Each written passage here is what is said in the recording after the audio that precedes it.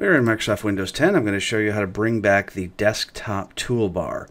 So the Desktop Toolbar shows us some real common icons that we might have been used to seeing in previous versions of Windows.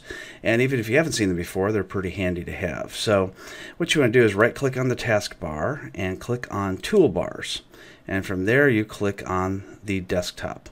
Now, desktop by itself doesn't really do anything, so what you do is you move the cursor until you see the arrows show up, and you drag it all the way to the left, and you see all the different common desktop buttons. And from there you can go ahead and click on them and do various different things, just like that.